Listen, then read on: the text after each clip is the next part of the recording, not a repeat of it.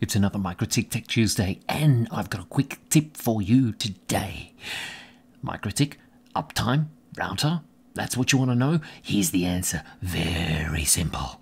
You're going to log into your router via a web browser. So hit the IP address, put the username admin, put in your password. Now you'll be in QuickSet. Click on WebFig. Now go down to System. Now scroll down, Resources, and there you see it, the uptime. My uptime, 33 days and nearly 24 hours.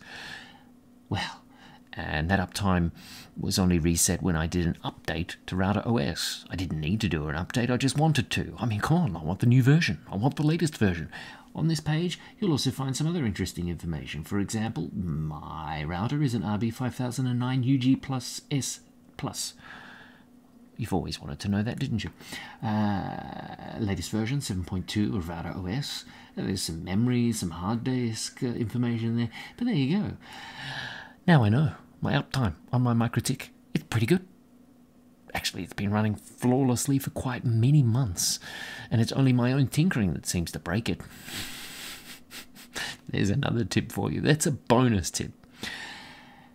Hopefully this was useful for you. I'll be back again next Tuesday trying to figure out how I'm setting up a VLAN.